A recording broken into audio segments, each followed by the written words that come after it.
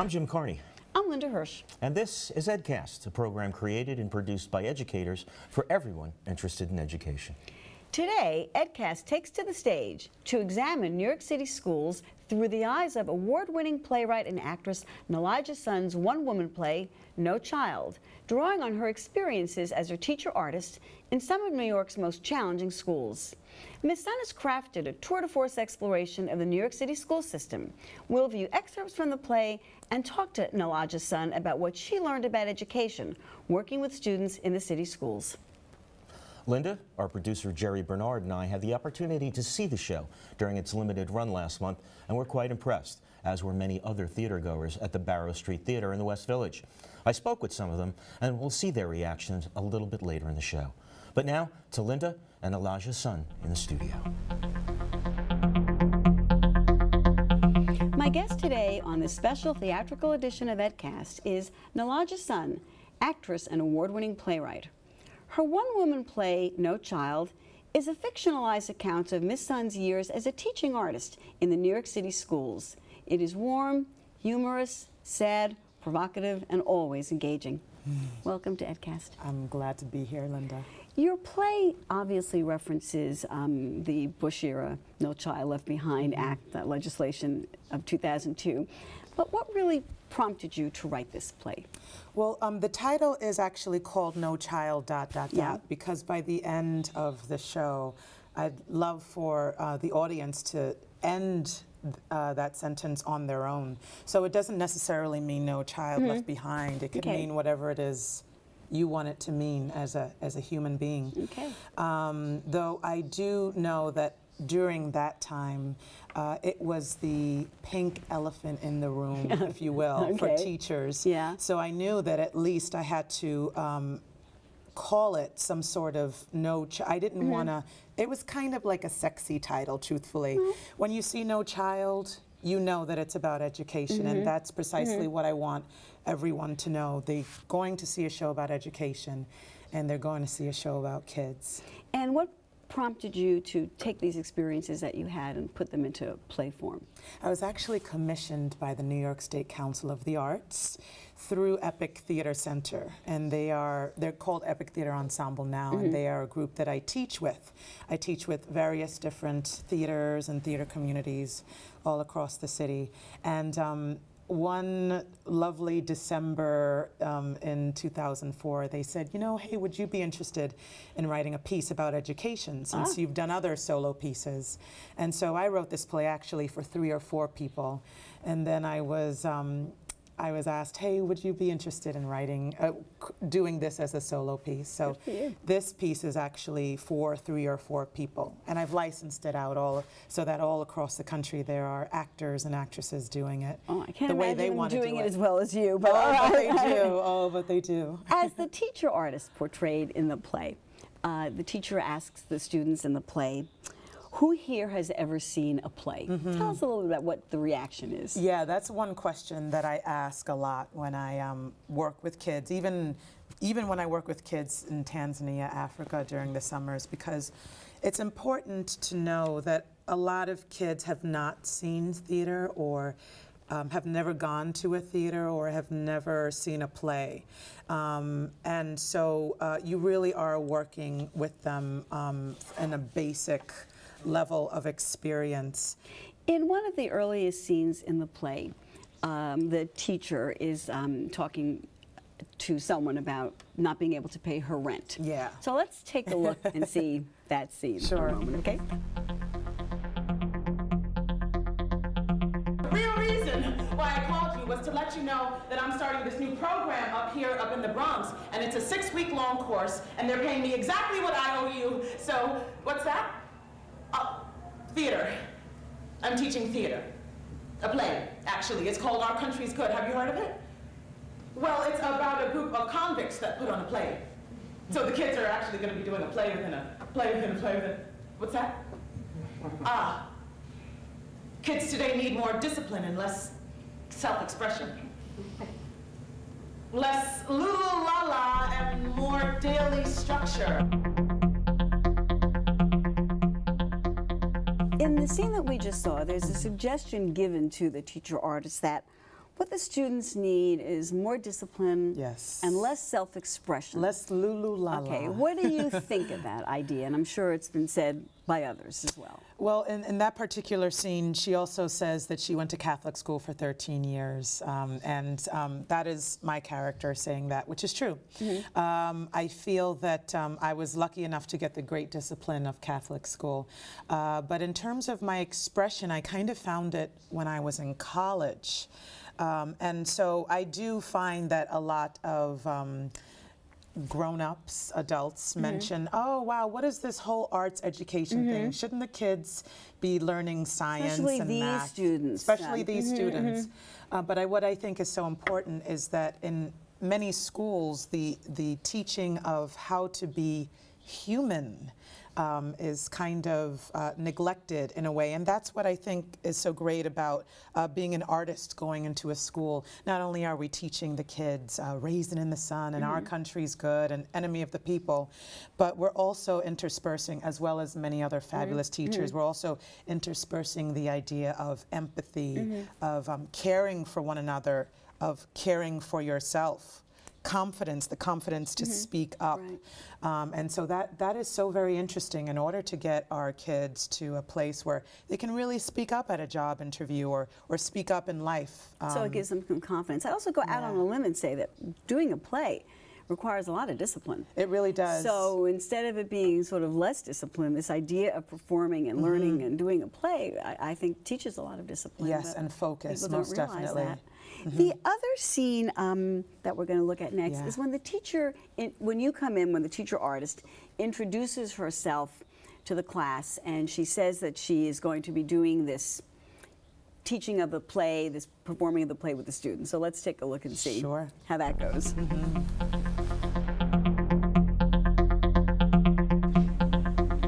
Okay, well, hi, I'm Miss Sun, and I will be with you all for the next 6 weeks.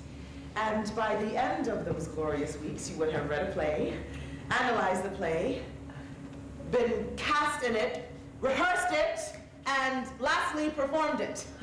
It's going to be a whirlwind spectacle that I want you to start inviting your friends and your loved ones and your parents to come see. What's that? No, no, no. It's not a Raisin in the Sun. No, it's not a Lorca play. It's a play called Our Country's Good. Ew, this is like patriotism? Patriotism? No, no, no. It's a play based in Australia in 1788. And it's written by a woman named Timberlake Werdenbaker. Hey, yo! Justin Timberlake done wrote herself a play? Don't rock your body today. It's me. Brian, focus. People say she's a gold digger, but she don't mess with no broke niggas. Brian, put down the Red Bull. Sorry, miss. Big fried rice. Brian! Vegetable fried rice. Hey, yo! This some white shit. Ain't this illegal to teach this white shit no more? Are you done? Huh? Are you done? What? Are you done with your spiel, with your little spiel? Yeah. Ah.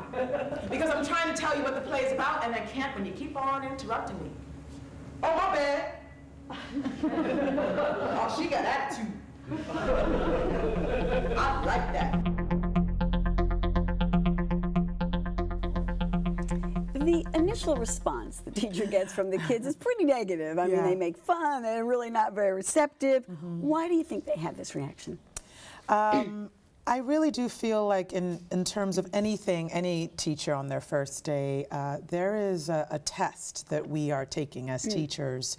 Will this person be able to absorb all of these different levels of neediness, of attention issues, of is this person strong enough? Is this teacher standing in front of us strong enough to deal with all of us? And so I really do feel a lot of the times that the students are testing us on our first day to see if we're strong enough.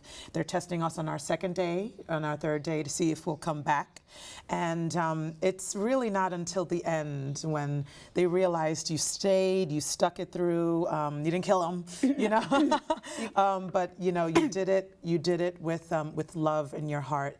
That's when I find, in my experience, that they recognize you as Miss, you know, you done good. Well, your Thank you so characterizations much. of the students are hilarious, and they're just right on target. Yeah. They're so compelling. Mm-hmm. Do you find, in addition to testing the teacher, however, that they also don't take the concept of doing the play as a serious academic endeavor in the same way that the teacher is told more structure, you know, more discipline, that the students have some of those same misconceptions about the arts in the classroom? As a teaching artist, you always pair up with a teacher.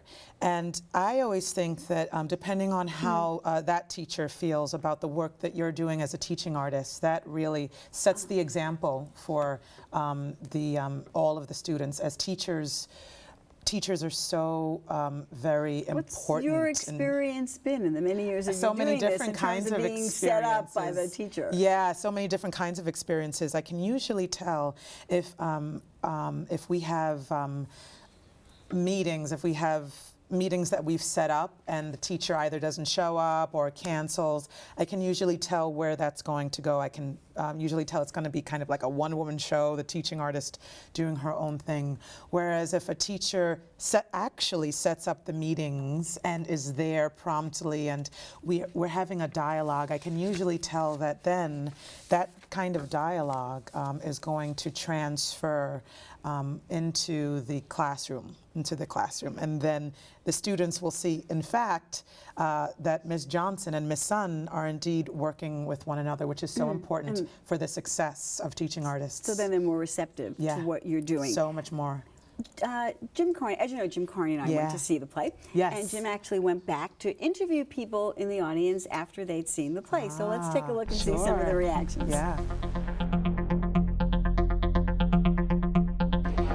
It was really quite great. We're both teachers, and so it was really cool to see her take on the situation in education. And she did an excellent job of relating all the different characters. It was truly amazing.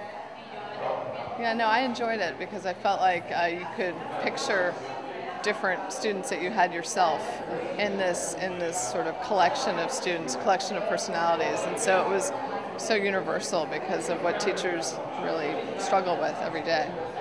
I really enjoyed it. It was really good and entertaining, and I'm a teaching artist myself, and I could relate to some of her experiences she recounted. So you could really relate to a lot of the characters in the play? Yeah, I grew up in New York City, and I went to public school here, and it was pretty accurate and really well done. I thought it was absolutely amazing. It's actually my second time seeing it. I saw it once in 2007, and then it came back, and once I heard it was coming back, I was like, I had to see it again. I think it's really great commentary on the public education today. Oh my gosh, I am absolutely astounded and shocked. It was an acting tour de force. Like every moment was so clear, so precise, especially specific, I want to use the word, because there was not a moment when I didn't know which character was speaking what, and especially that one moment when she went, it was like, wow. Why do you think your play has resonated so much with theatergoers? I think sometimes I don't know. I think what it is... Aside from the kudos given to you as an actress, let us not overlook that. I mean, your performance is amazing, but there's a real resonance with the content of the play. Yeah, Where do you think that comes from? It's interesting. The reason why I say I don't know is because sometimes I'm so in it that I can't see outside. But what I think, from what I've heard after over 700 shows, is that teachers need to be heard. It's the kind of thing that sometimes when I go to a party, I make the decision whether I tell people I'm going to be an actress or I am an actress or I'm a teaching artist. When I say I'm a teaching artist, most people go, oh, that's great, wonderful, and they go, you know, wandering away to the cheese platter. Whereas if I say I'm an actress, I can't shake them. In this community, in this America that we live in this society, being an actor is so very important, you know, and being a teacher is so very not important. And as long as people kind of ignore the human importance of all teachers, then I will keep doing the show, I guess. It's clear that the show relates to the teachers. I mean, we had one person say, I've had all these students, and someone else said, you know, I really identify with this play. But there are also non-teachers who go to see this play. Yeah, there are. And they're very moved by it as well. Do you have any idea what they are responding to? Hopefully, I hope that, A, they didn't realize that our kids are that funny, and that makes them very happy, you know, and I hope that they've seen the souls of at least one teenager, and that they identify with that, because we all were students once. We've all had teachers. We've all had that one teacher that's opened all up. Students yes, in that's one way or right. another. That's right. And we've all had that one teacher that really opened up our hearts. And hopefully, I hope that they're thinking about that teacher, and so they're relating to students, you think, as well. Yeah, I hope so. Yeah, that's a good point. Yeah. In one very compelling scene, the students begin to discuss the play that the teacher artist has selected, which is Our Country's Good. And she tries to help them see the relevance of this play to their own lives. So let's take a look. Then we go to a class they tell us we gotta go to, with a teacher we gotta learn from, and a play we gotta do. Great, and now that you feel like prisoners, open up to page 27. Philip says, Watkin, man is born free, and everywhere he is in chains. What do people expect from prisoners? Jose, oh, for them to succeed in life. Ah, but in the play, Coca, they succeed by doing the exact opposite of what people expect. Yeah, exactly. So what does this have to do with our lives? Shoot, don't nobody expect us to do nothing but drop out, go to jail, get pregnant, or work for the MTA. Hey, yo, my mom worked for the MTA, nigga. Sorry, miss. Negro. So these characters is going through what we kind of going through right now. Now, there's a interesting conversation going on in that scene where the teacher artist is trying to explain to them how this play relates to these students, and they seem to be picking up on certain ways. But this, first of all, why did you select the play Our Country's Good?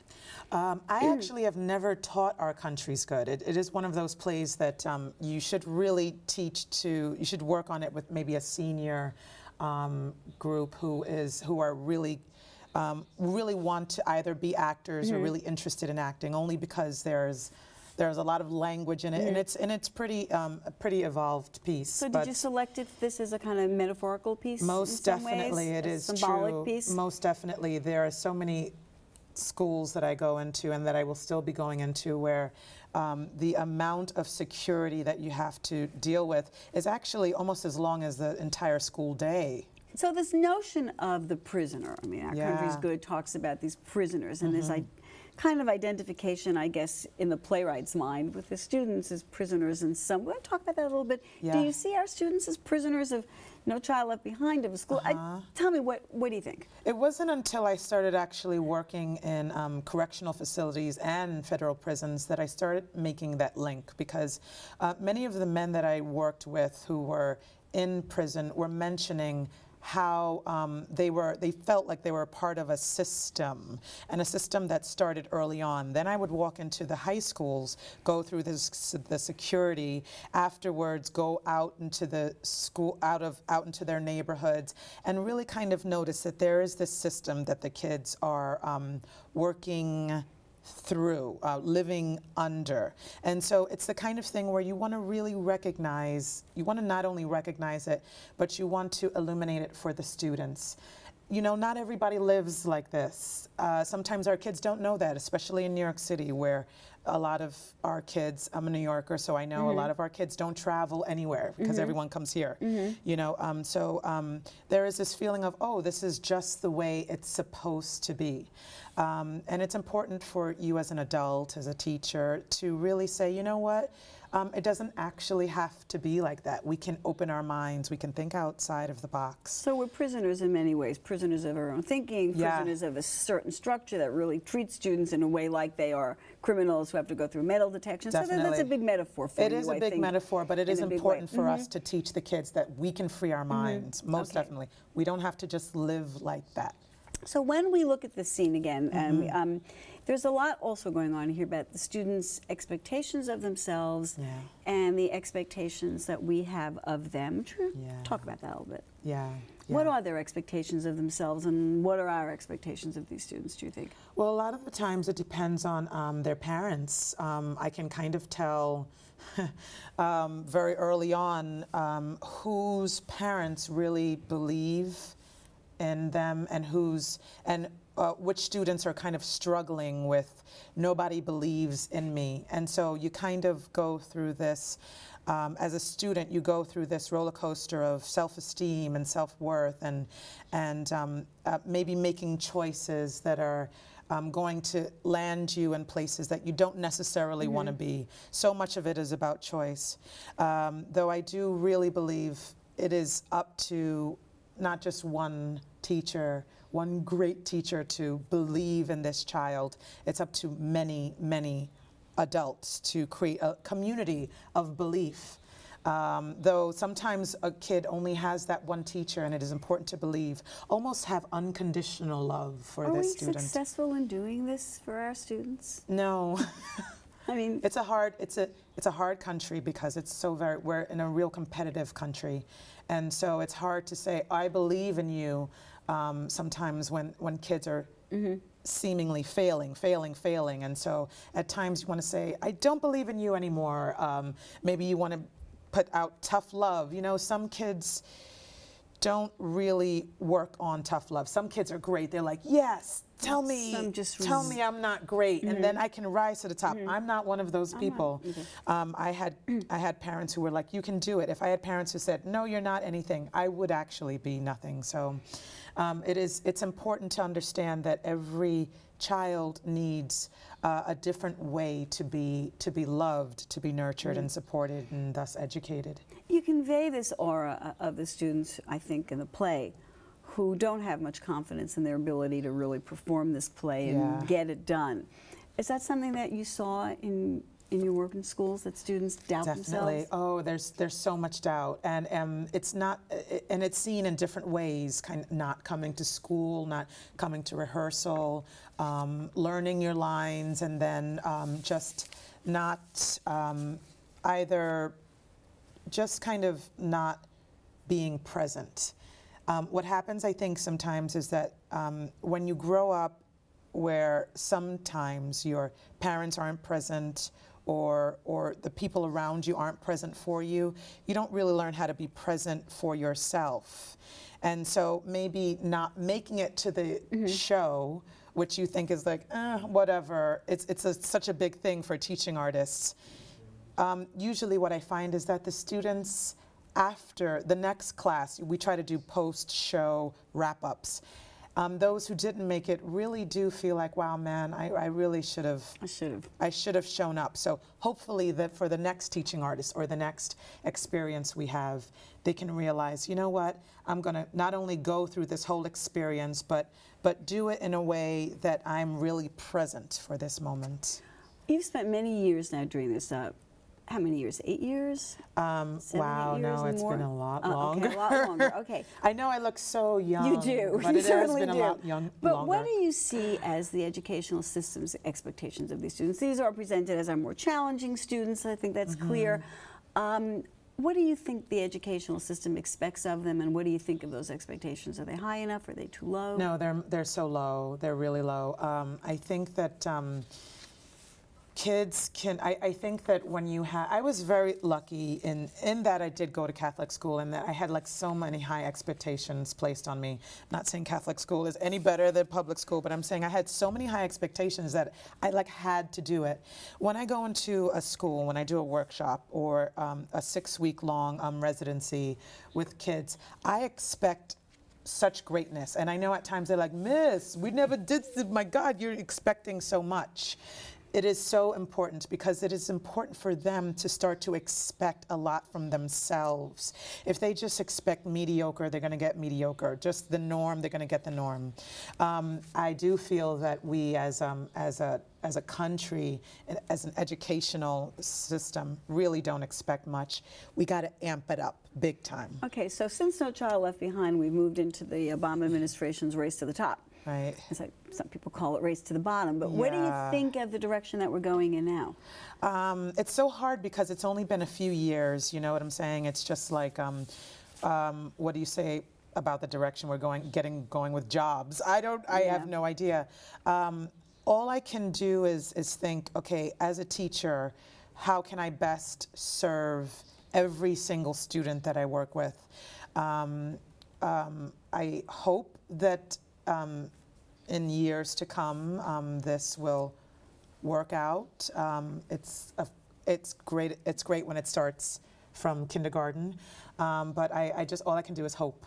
Can you tell us quickly one thing you want theatergoers to take away from this play?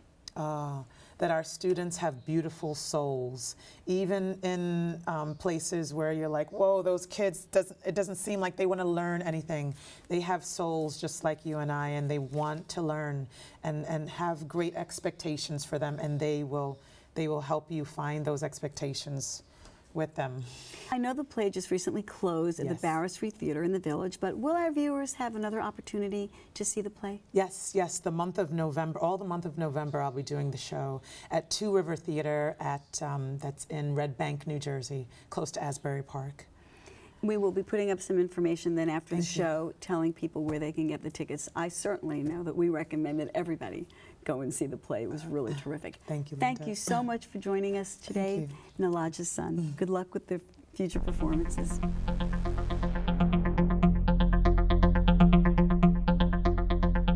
Welcome back to this edition of Ed Bites. Education Week reports that contrary to earlier beliefs, school drug testing does not act as a deterrent for high school males. In a recent study, male students reported no decreased use of alcohol, marijuana, or cigarettes, even if schools conducted drug testing. However, drug testing did deter female students in schools where students and adults respect each other and where the rules of the school are clearly enforced. Male students were also slightly less likely to use drugs at schools with positive environments. The study does provide a very large caveat. At schools with negative climates that also drug test, girls may be using more drugs. This suggests that drug testing may actually be counterproductive in schools with negative climates. Amid much talk about what skills students will need to succeed in the 21st century, eSchool News recently polled its readers on the skills they'd like every student to learn. The top 10 were to read, to write, to type, yes, on the computer, to communicate effectively, to ask questions, to be resourceful, to be accountable and responsible, to know how to learn, to think critically, and last but not least, to be happy. With the typing, is that with the thumbs or all 10 fingers? Well, I think they mean that a lot of students really can't type on the keyboard, so. Well, that does it for this special edition of Edcast. Until next time, class dismissed.